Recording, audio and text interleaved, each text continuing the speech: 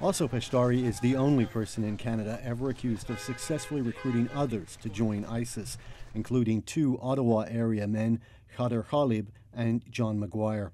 You either pack your bags or you prepare your explosive devices. Maguire became notorious for posting videos calling on Canadian Muslims to kill unbelievers. Both men are believed to have died in Syria.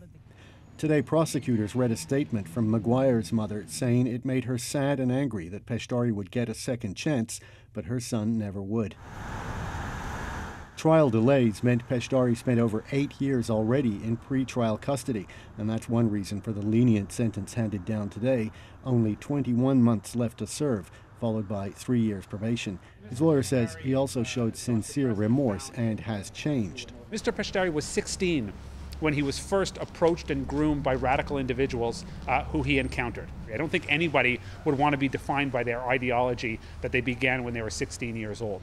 Prosecutors backed the sentencing recommendation, but we're not necessarily convinced that he's been rehabilitated because he was successful in doing what he was, because he's a very persuasive and educated individual. The problem is that people lie. Phil Gursky worked on Project Samosa, the CSIS RCMP investigation that first put Peshdary on the radar. The bottom line is that, yes, it is possible for people to change their minds.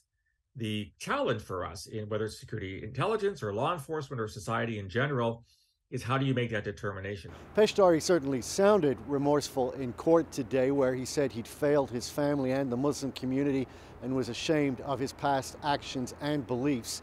He also thanked the RCMP for arresting him, saying it probably saved his life. Evan Dyer, CBC News, Ottawa.